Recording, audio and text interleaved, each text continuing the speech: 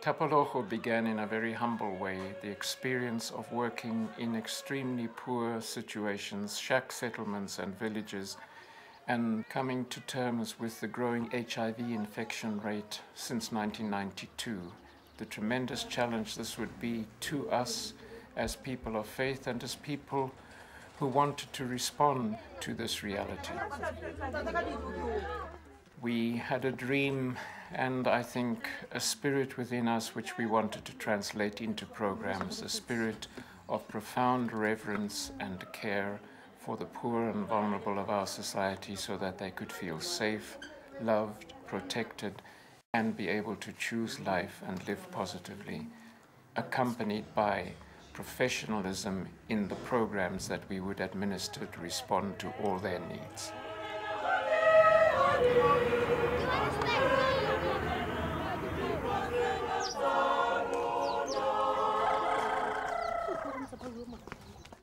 As communities, we had to respond to the total need of people facing this pandemic by building programs which would be run by people from the communities, never judging people, to meet them with profound reverence that we walk on sacred ground when we are with the poorest and most vulnerable in society. So we started with the home care nursing program.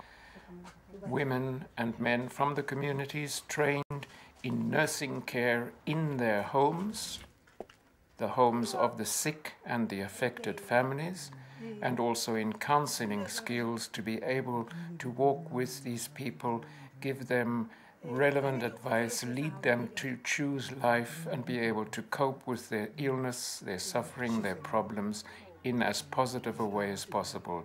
That was the first major program in Freedom Park, and now with 11 teams we are running this as deeply and as professionally as we can.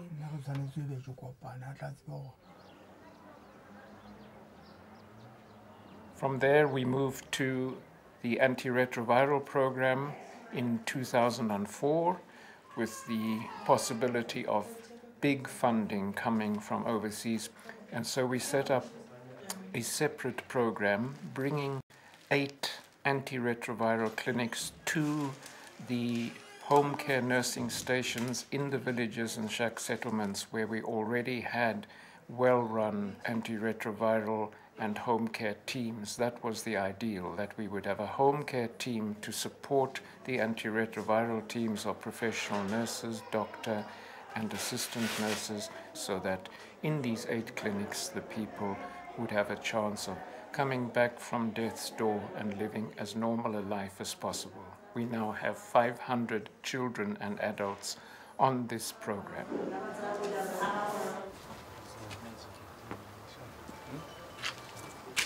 That was followed by the opening of our hospice inpatient unit. Yes, my dearie, and how are you today?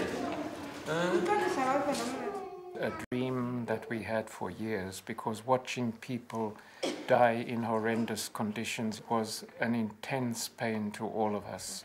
So the dream was to have a simple, well-designed, homely building in which we could bring the poorest of the poor to receive professional care, pain control, disease control, so that they could really die in peace and dignity, surrounded by a loving community.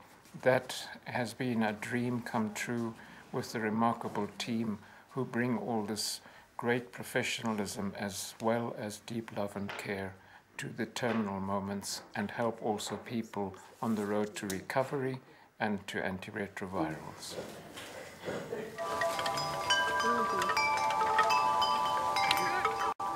And finally, our program for orphan and vulnerable children, which was the logical 4th step, because one of the most difficult issues we are facing in this AIDS pandemic is the vulnerable children and orphans who are left behind.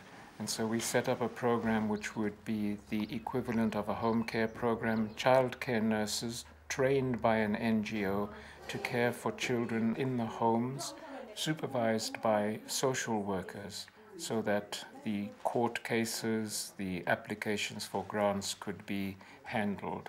We now have 400 kiddies in this very difficult program. We hope that these children can grow and live a normal life.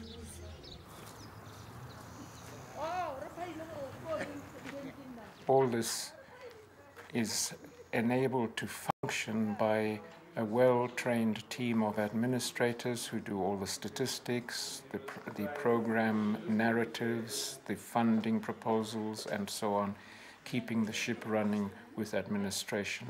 And finally, we have a Caring for Our Carers program, where we look after our wonderful people through psychological counseling and spiritual help so that they can be healed in the very difficult ministry and work they do.